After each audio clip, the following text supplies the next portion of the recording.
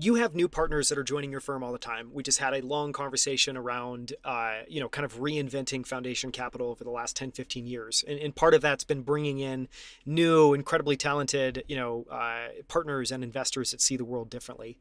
When you bring on a new team member, as an investor, is there any advice that you give them? And what advice would you give to someone that's just starting, say next week at Foundation Capital if you had a new team member joining?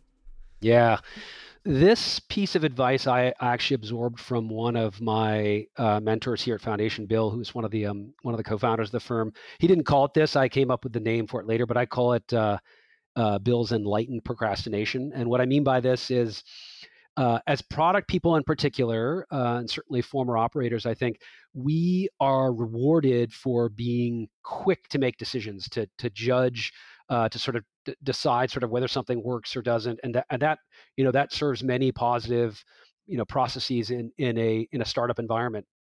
But I think in the venture ecosystem, oftentimes it's in your best interest to not snap to a judgment, particularly to the negative side of the spectrum, because things change. Founders find their way through the fog. The market shifts in a little way, and so it really, I think, does pay you to be a little bit more flexible in your thinking. And for those of us who are kind of in the J end of the Myers-Briggs spectrum, I have to kind of force myself to not rush to the J, but be a little bit more P perceiving.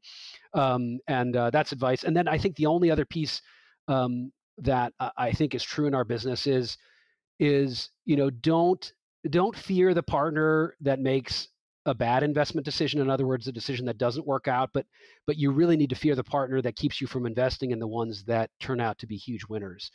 Because I think we all have seen this in the startup ecosystem. Like, yeah, I mean, there's a lot of things that don't work out, but the ones that do are the ones that turn into the 100x or 1000x winners. And so it really hurts to have one of those 1000x winners in your not portfolio. And so I think, yeah, you'll make mistakes. Don't worry about the mistakes. Just keep looking for those extraordinary founders who are going to create generationally important companies.